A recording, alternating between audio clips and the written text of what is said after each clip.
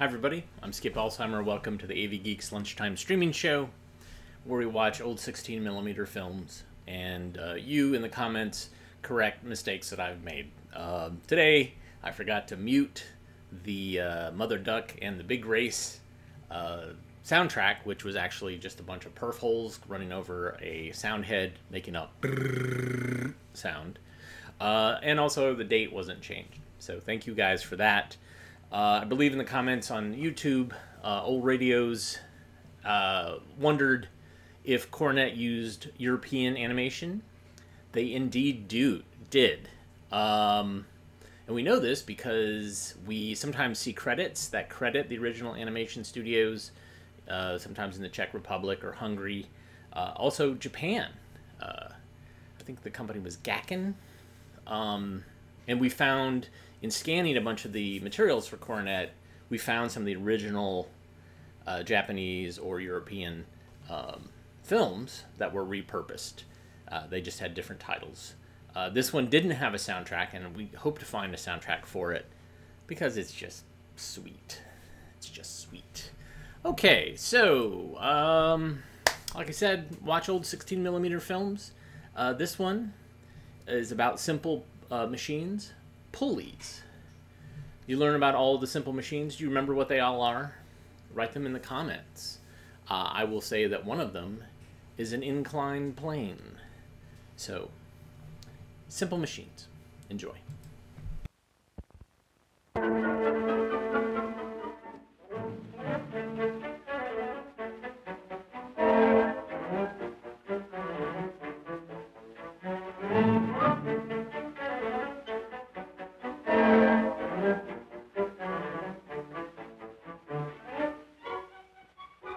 If you've ever tried to raise someone up into a tree, you know how much force it takes to raise this much weight by pulling up. But these two painters raise their own weight and the heavy scaffold too, and the work doesn't look as hard. With a simple machine, the pulley, the work can be easier. Let's see why. Here's one reason. This is a single fixed pulley. It's fastened to a support. How much force will it take to lift a 20-pound weight? 20 pounds. This kind of pulley does not increase force, but it's easier to pull down than up because we pull with the weight of our body. So, fixed pulleys can help by changing the direction of a force. But the pulley on the scaffold, moving with the weight, can help by increasing the force. Now, with a movable pulley, let's see how much force it takes to lift the 20-pound weight. Only about 10 pounds. And because the pulleys can all turn freely, the force in each rope is about the same. See? 10 pounds in this rope, and 10 pounds in this rope. Together, they lift 20 pounds. But how far does the force move to lift that weight? With this pulley machine, the weight is lifted 1 foot, while the force moves 2 feet. So we trade distance for force. We move the force farther to lift the weight. To gain more force, we can add more pulleys. Now we have 2 fixed pulleys and 2 movable pulleys. There are 4 ropes supporting the weight. How much force will it take to lift the weight? About 5 pounds. In each rope, about 5 pounds. 4 ropes support 20 pounds. And the force must move 4 times as far as the weight, trading distance for force. But there are 5 ropes. Why isn't the force multiplied by 5? Notice only 4 ropes support the weight. The fifth rope just changes the direction of the force. We pull down to move the weight up. Of course, there could be 5 supporting ropes if we fastened one end to the movable block and pulley. 5 ropes lifting, so the force required here to lift 20 pounds is about 4 pounds. But it has to move 5 times as far as the weight. Now we've shown the pulleys hanging separately. But sometimes you see 2 pulleys together. Or 3. The frame and the pulleys in it are called a pulley block. And the whole pulley system is called a block and tackle. Here again, with 5 supporting ropes, you can lift a weight of 20 pounds with a force of 4 pounds. So we can rig pulleys to help us in 2 ways. Fixed pulleys change the direction of our force, lifting when we pull down. Sometimes fixed pulleys help us lift when we pull sideways. Sometimes fixed pulleys balance one weight against another, so we can lift loads easier. Movable pulleys help us in another way, multiplying force. Movable pulleys trade distance for force, so we can lift heavy loads, making our work easier with simple machines.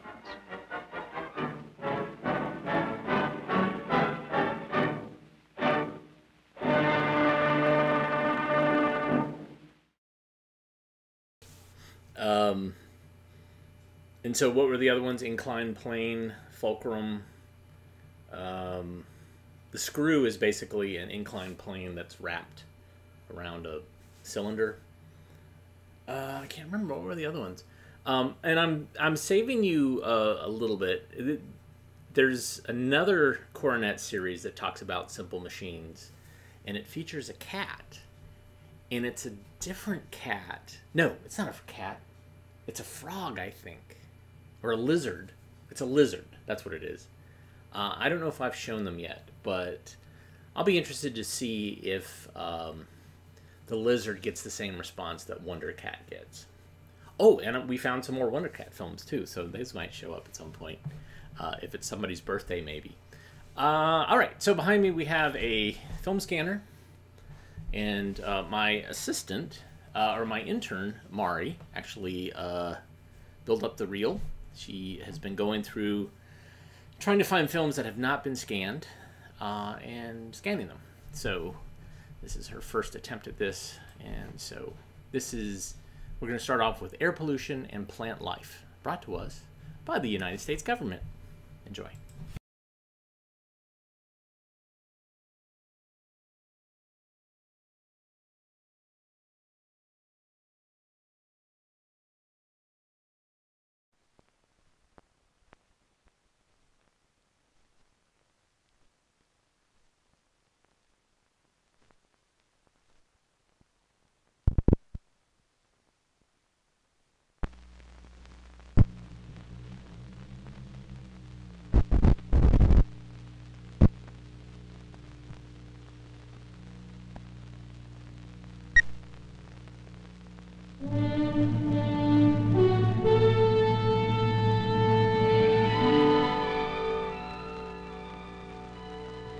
The byproducts of man's industrial development have created one of the most serious problems facing civilization.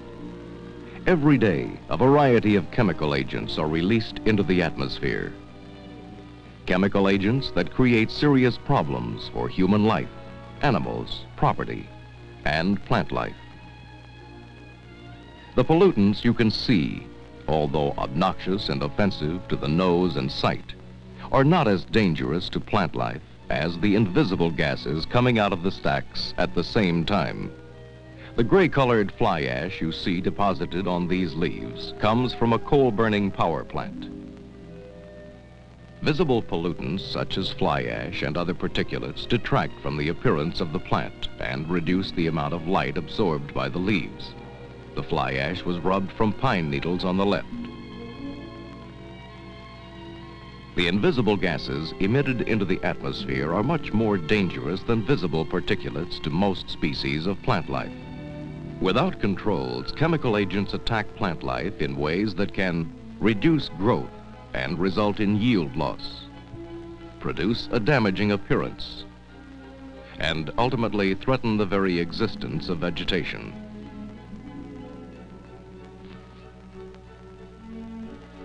This film will acquaint you with some of the major pollutants and show you examples of vegetation injury caused by each.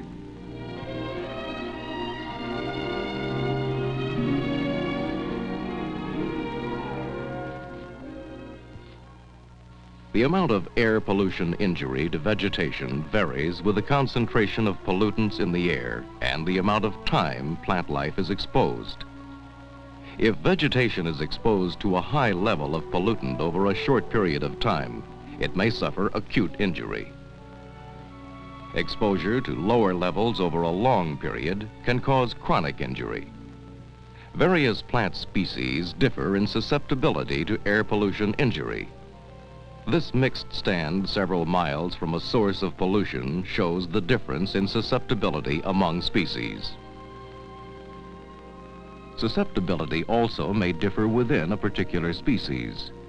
Here, a stand of Virginia pine exposed to sulfur dioxide from a coal-burning source contains trees that show little or no injury to those with severe injury, stunting and extensive needle burn. This tree shows little signs of injury. This one shows signs of being moderately susceptible. And this one shows signs of severe susceptibility. This stand of loblolly pine, also exposed to sulfur dioxide, again shows the difference in susceptibility within a species to injury from air pollution. Tip burn like this results from tissue death and causes reduction in photosynthesis and food production, limiting future growth. Injury can occur at great distances from a source of pollution.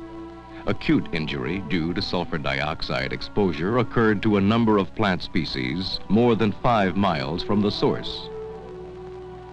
Black oak, white ash, hickory, dwarf sumac,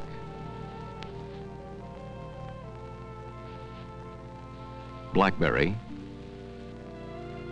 farkleberry, and blackjack oak.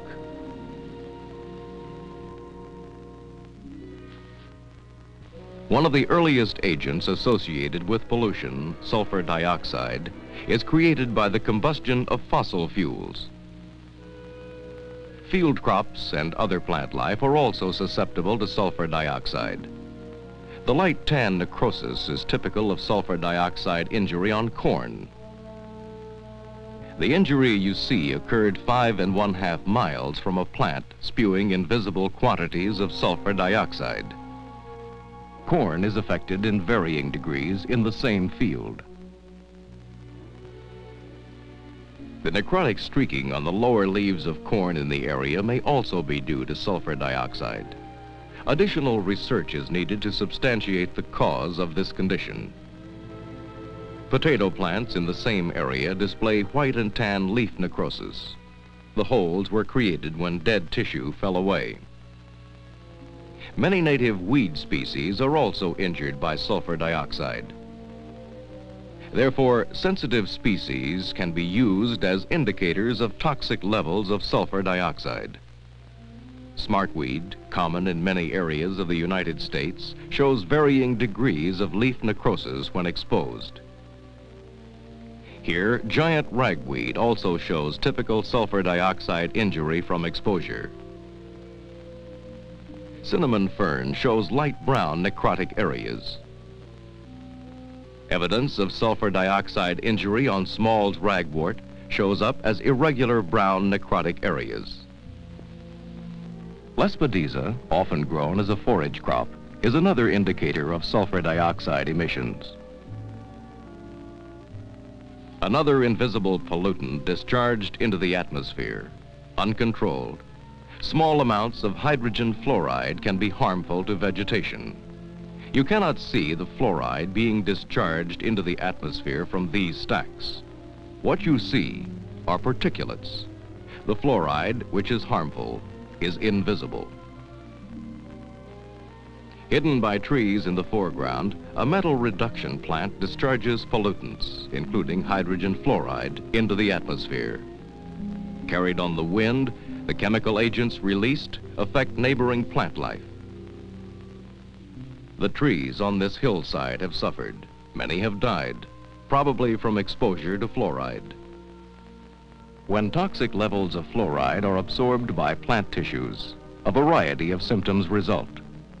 One of the classical symptoms of fluoride injury in the southeast is marginal chlorosis of citrus leaves.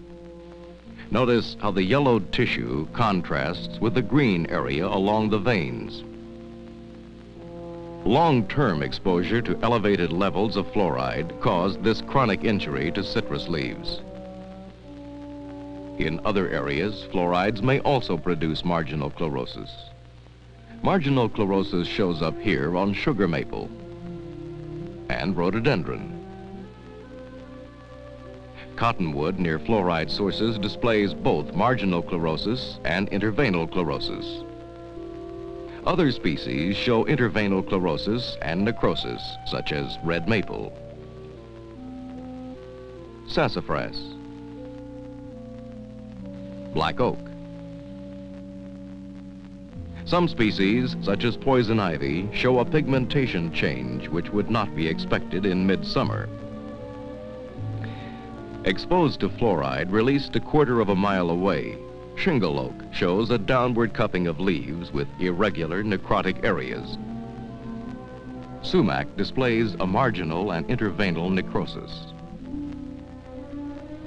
The tips of the blades of cattails were killed when continually exposed to elevated levels of fluoride.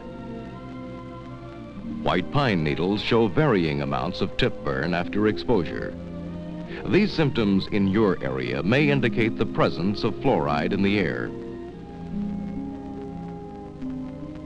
An investigation of the possible pollutant sources and knowledge of pollutant levels is needed for a more accurate diagnosis. In the area where fluoride symptoms were present, leaf analysis revealed levels of from 100 to 300 parts per million in leaves displaying symptoms.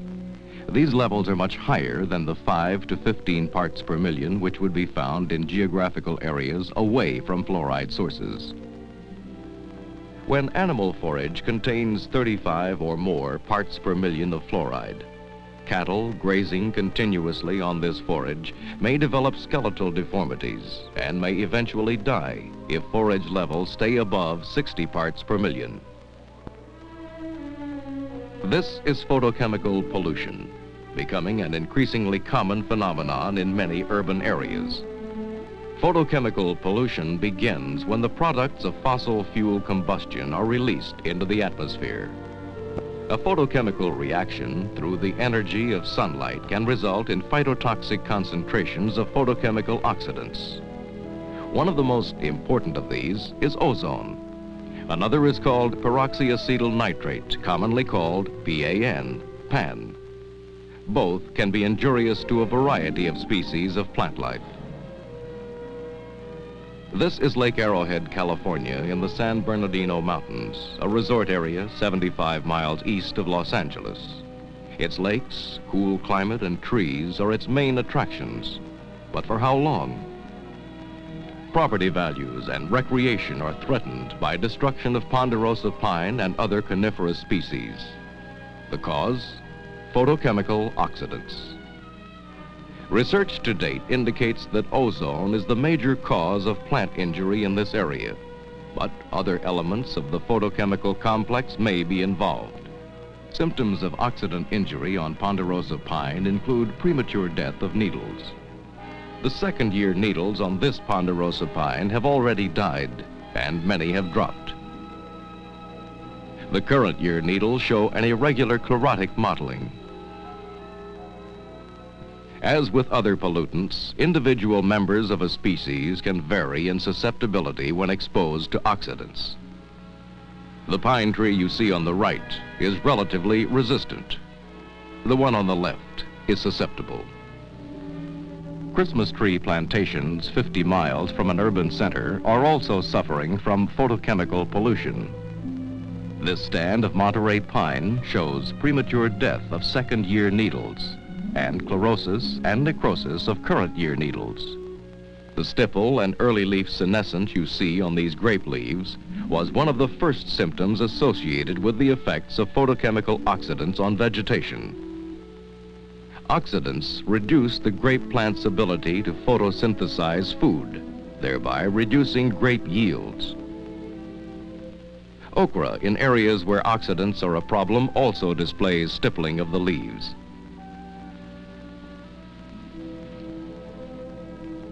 Extensive plantings of celery often are exposed to toxic levels of oxidant pollutants. Most of the lower celery leaves show symptoms of ozone injury, white intervenal necrosis.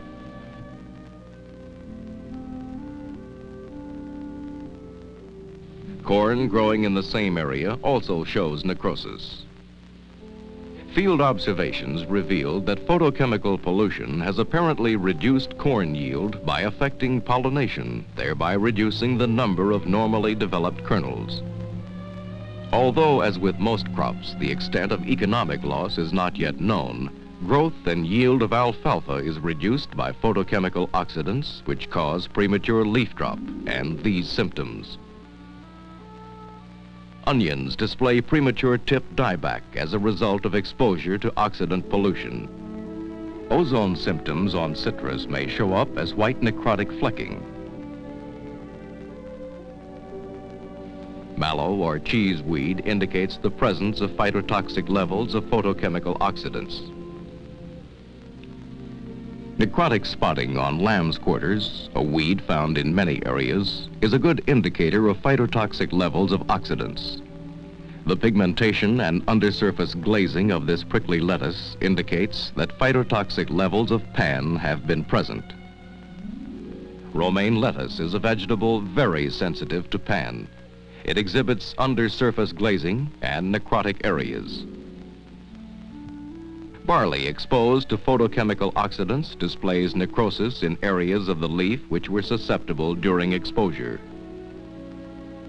Experimental laboratory exposures indicate PAN produced this symptom.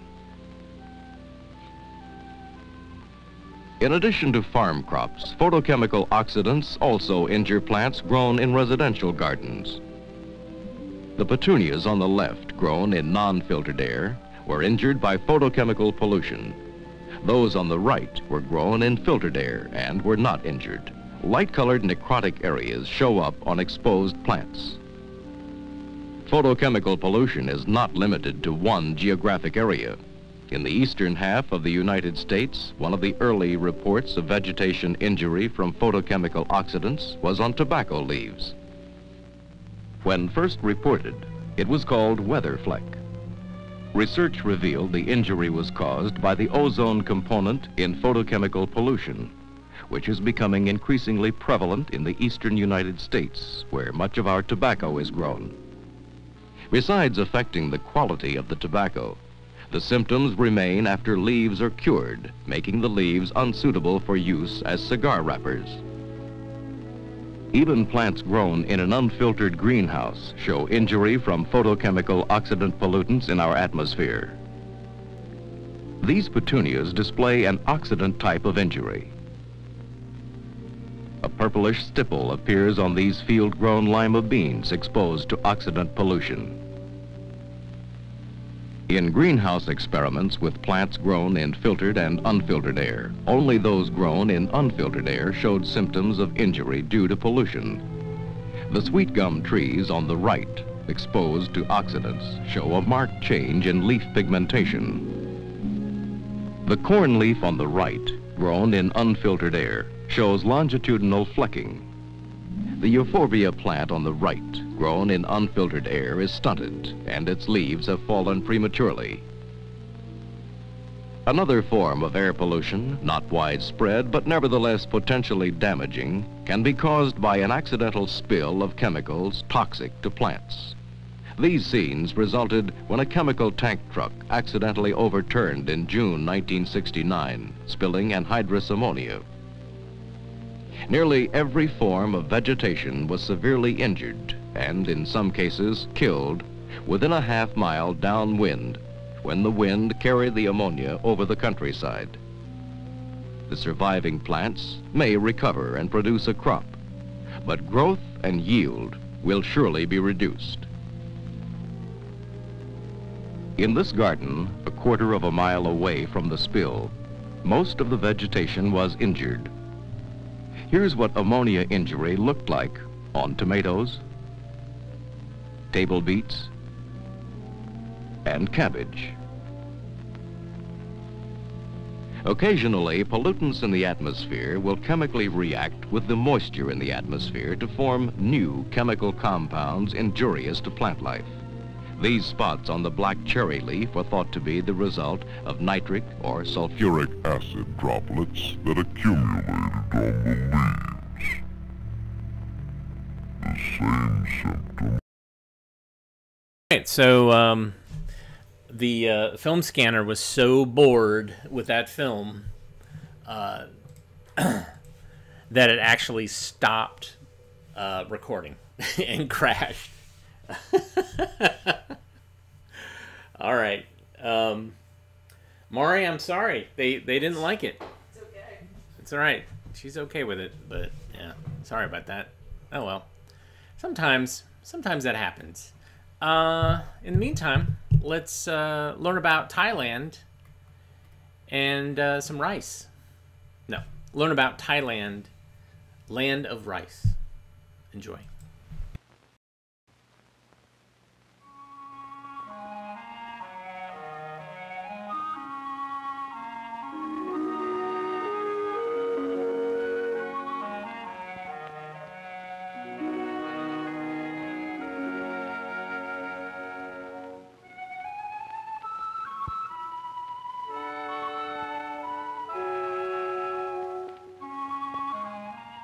Seven 7,000 miles across the Pacific, in the region of the world known as Southeast Asia, lies the country of Thailand, formerly known as Siam.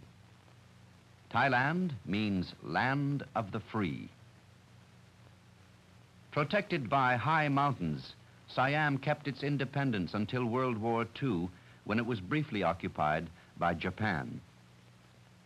The Chao Phraya River forms a narrow plain on which the Thai people grow a rich harvest of rice.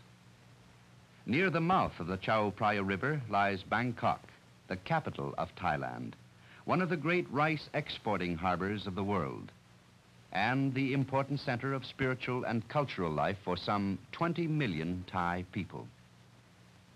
Siamese kings in the last half-century opened the doors of their country to the outside world. This ancient royal palace has seen many changes in the past 50 years, like the change from absolute monarchy to parliamentary government. In this parliament and in these buildings, an efficient administration takes care of the needs of a growing nation. In recent years, the narrow lanes of the ancient city have given way to wide boulevards capable of accommodating the heavy city traffic. In spite of the many automobiles, the trishaw remains a popular vehicle in the streets of Bangkok. In the streets and markets are a carefree and contented-looking people. These small merchants, their families and customers live modestly, but free from want. Many of the city dwellers are of Chinese origin. The Chinese immigrants play an important role in the country's economy.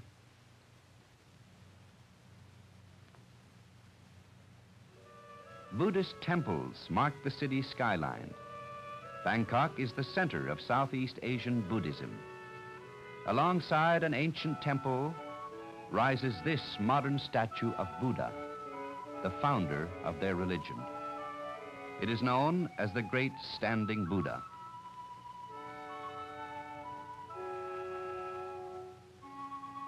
Temples and pagodas with their ornate spires reaching skyward can be seen in many parts of Thailand. Ever since Buddha's disciples carried his teachings to Southeast Asia, the best craftsmen have used the most precious materials in the construction of these places of worship. Legendary figures like these giant demons glitter with colored tile and precious stones. The demons are supposed to guard the temple from evil spirits. In Buddhist Thailand, all men are supposed to spend a part of their life as monks. Monks can be seen commonly. Dressed in saffron robes, they carry a begging bowl or sack in hand wherever they go. Monks are allowed no possessions and must beg all their food from people who consider it a privilege to give it to them.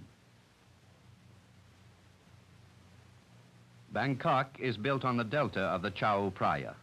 Canals called klongs spread throughout the city. They are used not only as a convenient means of transportation, but serve as shopping lanes as well. Merchants sell all manner of goods from their small boats, and some of the klongs become actual floating markets.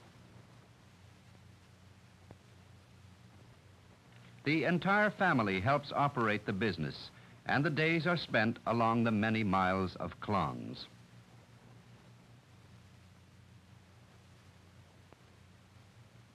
The klongs lead into the main stream of the river where larger boats serve to transport most of the goods that are moved in Thailand.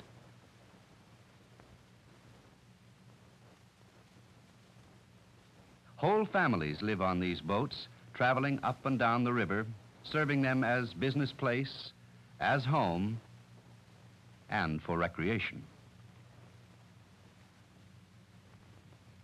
Roads up country from Bangkok have been slow in developing, and so the rivers are the main highways. Along the banks, the larger villages are located. Since the river rises rapidly during the rainy season, the houses are built on tall poles. During the rainy season between March and October, the river will rise several feet and overflow its banks, but the lively river traffic never stops. Many of the people who live in these villages are engaged in river commerce, trading with those who grow food for the city's markets and with those who bring to the villages products of the surrounding forest. But the majority of Thai people live in small farm communities along klongs which carry the river water to their rice fields. The paddy fields stretch as far as the eye can see. Rice is not only the main food for all of the people, but much of Thailand's economy is based on its abundant rice crop. Unlike other areas of Asia, the plains of Thailand yield more rice than the people can eat. Rice can be grown only where there is a rich supply of water. And because so much land in Thailand is flooded part of the year, rice is the only crop that can be raised efficiently. In some places and in some seasons, water must be pumped into the fields from the klongs. Many farm families have water wheels with which to do this. Some are power operated like this one, others are run by hand.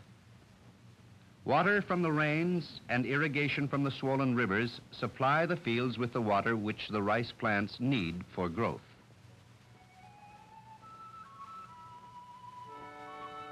The Santhikanok family are rice farmers who, like most of the people of Thailand, like to take some time off from farm chores while the rice is growing. They visit their neighbors and relatives along the klong which flows by their home. Samang and Bunchu, the mother and father, and Shalam, their son, live on the same farm their family has owned for many generations. They love their land and would not like to leave it for any other job. Here, they have all that they need, and life is comparatively good. Their home is built at the edge of the rice paddy. Bunchu has saved some of the money from his rice crop to buy good teak wood to build this new house for his family. Teak is a hard and strong wood which does not rot in water. At the boat landing, the two Santicanok girls, Tonyo and Tonyen, are waiting to hear the news from neighbors and relatives. They stayed home to watch the house and to take care of the chores.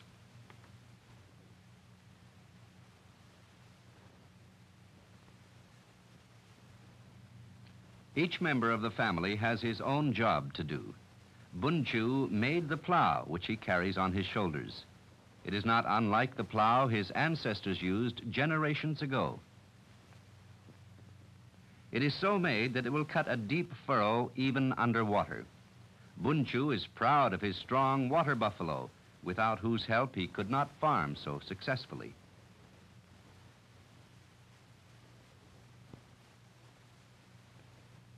From the time he was very small, Chalam has taken care of the water buffaloes, making sure that they have plenty of time in water to protect them against the heat, since they have no sweat glands.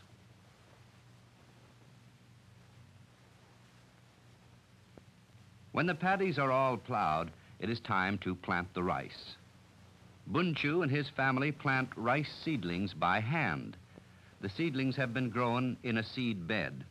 Then the healthiest plants were selected to be carefully planted in the paddies, one by one, each about the same distance apart from the other. In this way, Bunchu makes sure that his rice will grow evenly and yield a uniform and good crop. Other farmers who do their planting by broadcasting the seeds on the water have less work, but their yield will not be as great. At mealtime, the family often eats on the ground outside their house, which has been covered with rice straw. Fish adds variety and necessary protein to the daily diet of rice.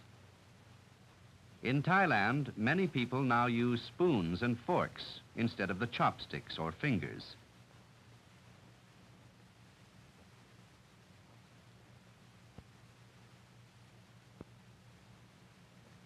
Bunchu and Chalam like to walk through the tall green rice as it grows, to feel the damp, rich earth under their feet, to make sure that all is well, for on these green fields their lives depend. After the rice has been planted, there is little to do until it is ready for harvesting some 5 months later. But from time to time, there is weeding to be done. Bunchu likes to keep his paddy tidy. Working with his son, Bunchu teaches Chalam to be a good farmer, as good as his father, or better. After harvest, Bunchu will have several boatloads of rice for sale. Chalam can handle a boat nearly as well as his father. For all of his life, he has lived by the water and with boats. But it takes 2 men to pull the heavy load down the Klong to the main stream. Bunchu's reward for being a good farmer is a crop that will mean money to buy clothes and tools and even small luxuries. And for those countries who cannot produce all the rice they need, Bunchu's hard work will mean food. The elevator at the rice mill, whose camouflage coloring still remains from the last war, receives the surplus rice which Bunchu and the many farmers like him have sold to the rice merchants near their village. The merchants pack the rice in sacks, which are now unloaded and taken into the elevator. At the elevator, rice is graded and packed for export.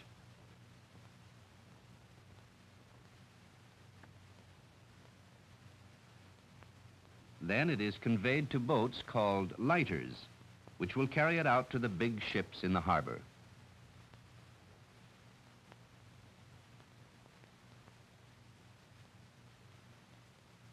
This rice will find its way to the markets of India, China, Japan, the West Indies, and other countries where it is needed. In return, Thailand will buy, with money earned from rice, the machines and materials it cannot produce efficiently at home. And so, the foundation of Thailand's present and future prosperity rests on farmers like Bunchu, who provide the all-important rice so needed in the lands of Asia. Respectful of their own traditions and faithful to the ideas of their ancestors, the modern Thai are working hard to affirm and maintain their proud position as the oldest free nation of Southeast Asia.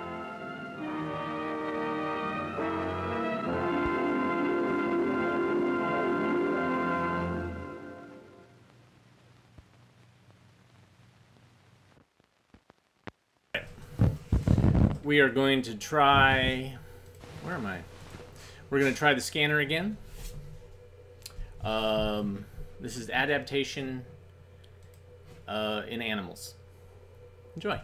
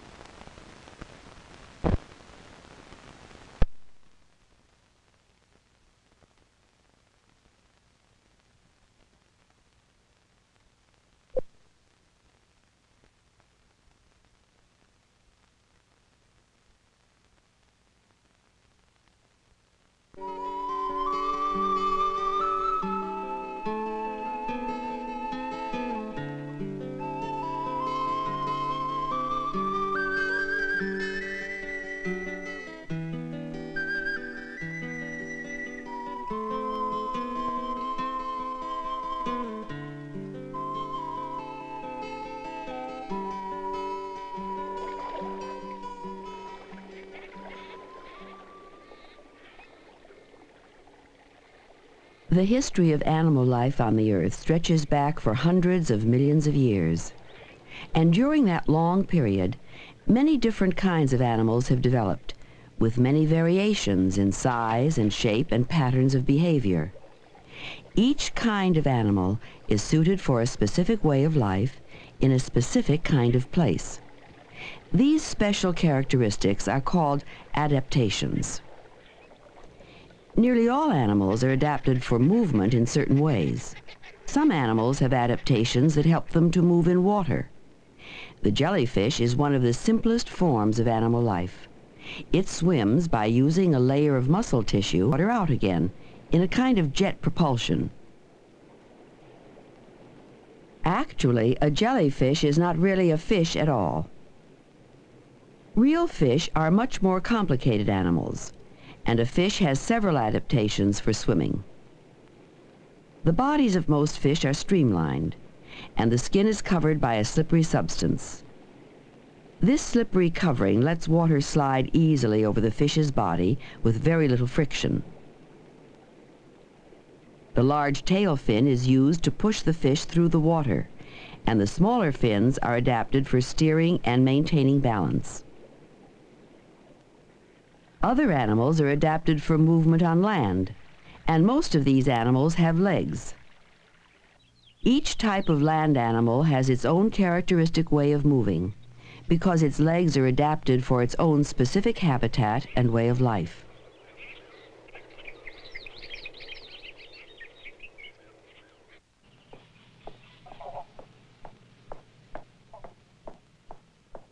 Some animals spend much of their time in the trees, and their body structure is adapted for climbing. The feet of an opossum are well suited for grasping the branches and twigs of a tree, and its tail is also useful in climbing. Some land animals are adapted for moving without legs. A snake has a long, flexible backbone, which makes it possible for the snake to bend its body into curves. By pushing against the outside of each curve, the snake is able to move its body forward. So there are several adaptations that help different kinds of animals to move on land. And there are other adaptations that help some animals to move in the air. Most adult insects have wings as well as legs, and their wings give them an important advantage. By flying instead of moving on land, these insects can cover a much larger territory as they search for food. Birds have much more complicated bodies than insects, and the body of a bird has several adaptations for flying. A bird has a large breastbone that provides a place for the attachment of the powerful muscles that move the wings. Birds are the only animals with feathers, and feathers are a very efficient adaptation for flying.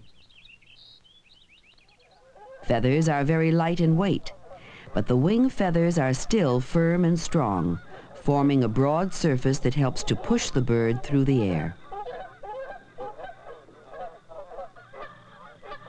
These adaptations give nearly all birds the ability to fly, but birds are adapted for other kinds of movement as well. All birds have legs, and they can move around on land. And some birds, including geese, as well as ducks and swans, are also adapted for swimming. These birds have webbed feet, which they use as paddles. Webbed feet are also found on other kinds of swimming animals, like the beaver. Beavers are able to move easily both in the water and on land. So there are several different adaptations for different kinds of movement. But an animal must also be adapted in other ways to survive in its environment. Some animals have special adaptations for life in a particular climate region. In the hot, dry climate of the desert, a camel can live for several days without food or water. The hump stores food in the form of fat, and water is stored in several extensions of the stomach. Camels are now found only in the deserts of Africa and Asia, but several other animal species live in the deserts of North America. During the hottest part of the day, these animals usually stay underground, in the burrows they've dug to protect themselves from the heat. Most of them, like this pack rat, are small and can live on very little food. This kit fox has another adaptation that's typical of many desert animals. The large ears form a broad surface that gives off excess body heat into the air. Large eyes are also an advantage for a desert animal, like this ringtail, a relative of the raccoon. A ringtail can see very well at night. It rests underground during the day, and then at about sunset, it leaves its burrow. It searches for food at night, when the desert air and sand are cooler. In the temperate climate region, the approach of winter brings a major change in the environment, and the animals living here have adaptations that help them to survive the change of seasons. Many birds escape from the cold temperatures by migrating to a warmer climate. The birds that remain grow additional feathers, and this covering of feathers provides very effective insulation against the cold. Mammals are insulated in winter by growing a heavier coat of fur. There are many other adaptations that help certain animals to stay alive in winter.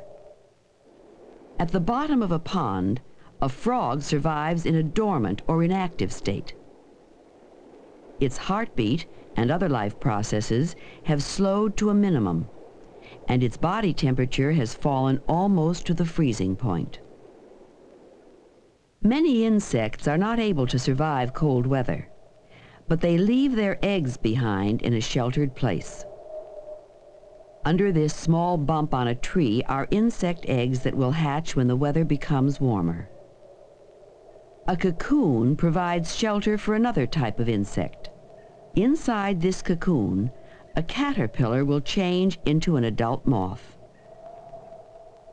Under the snow, A layer of soil protects an ant colony from freezing temperatures. It's warm enough here for the ants to stay active all winter.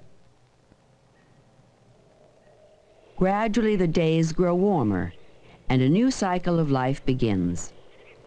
Many young animals, like these baby rabbits, are born in springtime when food becomes more plentiful. So many animals are adapted for the special conditions of a certain climate region. But wherever an animal lives, it must also be adapted for eating certain kinds of food. Animals are adapted for eating plant food. A cardinal uses its short, heavy beak for cracking hard seeds. And a hummingbird has a long, thin beak adapted for sucking nectar from the flower of a plant. A grasshopper has a complex set of mouth parts that can rapidly chew a leaf. Almost all mammals have teeth, and their teeth are adapted for eating certain kinds of food. Mammals with hoofs have flat teeth, used for grinding grass and leaves. Other animals are adapted for eating meat. Hawks and other birds of prey have sharp hooked beaks that are well adapted for tearing meat. The feet of these birds have sharp talons used to capture prey. There are many animals that feed on both plant and animal food. Bears are well adapted for capturing and eating other animals, but a bear will also eat grass, fruit, and other kinds of plant food. Animals that eat several different kinds of food can change their diets during the year, depending on which type of food is most plentiful. Large, powerful animals like the bear are in no danger of being captured and eaten by other animals. But for many animals, survival depends on adaptations that can protect them from predators. A porcupine has a body covering of sharp quills that can easily puncture the skin of an animal that attacks the porcupine. The color and pattern of an animal's markings can also provide protection. The coloring of a female bobolink closely matches the vegetation around her nest. That helps to protect the young as well as the mother. But the male bobolink is not camouflaged, and his coloring can help to draw attention away from the nest. There are some animals that change their color as the seasons change. In winter, a snowshoe rabbit matches the snow, but as winter comes to an end, this white fur will gradually be replaced with brown fur that matches the surroundings in summer. Another adaptation for protection is a rapid reproductive cycle. These newborn mice will become fully adult within 6 weeks. Mice and other rodents, including squirrels and chipmunks, are killed in large numbers by predators, but their large birth rate and rapid life cycle make it likely that some of them will survive to become parents. Some other animals also find safety in numbers. Hoofed animals of many species live in large herds, and they protect their young by keeping them in the center of the herd. And because hoofs are well adapted for running, the healthy members of the herd can usually escape from a predator. And so, these healthy animals will survive to become the parents of a new generation. That's important, not only for these animals, but for the meat-eating animals as well, because it helps to make sure that both kinds of animals will be able to find enough food. The meat-eating animals could not survive if they were to kill off all of the animals that they use for food. And if some of these animals were not killed and eaten, their total numbers would become too large for their food supply. So the adaptations of animals work together to help preserve the balance of nature. Each kind of animal life has certain advantages that help it to survive, because each kind is adapted for a specific way of life within a specific environment.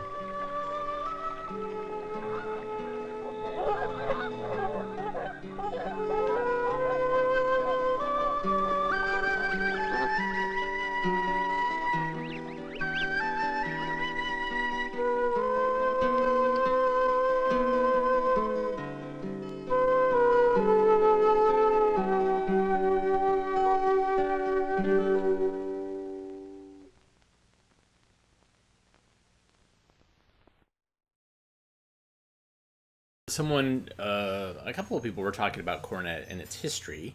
So one of the things that happened to Coronet is that it got acquired by Simon & Schuster. So you can see the logo here. This is the Simon & Schuster logo. And Coronet and MTI Film combined, there was a lot of back and forth. And at one point, Coronet owned Centron, and then somebody at Centron bought back some of the films at Centron, but not all of them. It's a mess. It's a real mess. But MTI was Motorola Telecommunications, and it's a lot of police training films, a lot of films about crime and safety. So we're, as part of this Coronet collection, we're finding all this stuff, all this amazing stuff, and we're trying to share as much of it as we can online with you. And some of it is interesting, and some of it is not interesting. So that air pollution one was dry, federal government talking to scientists about air pollution. It wasn't talking to the average person. That would not have been shown on television or in a classroom unless you were environmental scientists. Thanks for tuning in today. Very much appreciate your eyeballs. You can show your support for AV Geeks by hitting the thumbs up or the like button or ringing the notification bell. You can also watch other videos that we have on our YouTube channel. Those have ads on them, and the ads actually help pay some of the bills. You can also hit the super thanks button. Some people have been doing that, like watching the shows later and doing that, and so thank you so much for doing that. I don't have a name, but hey, thanks. You can also buy us coffee at ko-fi.com/avgeeks or patreon.com/avgeeks. But at the very least, watch our show tomorrow. That's a great way to support us. Also, we are going to be doing a series of live shows in February in the Raleigh-Durham area in Durham on this Saturday. We're going to be, I think it's the 11th, we're going to be showing a bunch of films called Awkward Love Makes the World Go Round, and it's films about awkward love, just in time for Valentine's Day. And then we're going to do that show at the Alamo Draft House in Raleigh on Valentine's evening. There's more information on the AV Geeks site on Facebook. And I think we're doing a show at the museum towards the end of the month. So about pollinators. So there are opportunities to see us live in person and not through a little tiny rectangle. Thanks again for tuning in, everybody. It's great seeing some new faces on the comments list, even if you're potentially Russian bots. We don't know. But, yeah. Even the Russian bots, please rewind and love each other. And we will see you tomorrow. Everybody take care.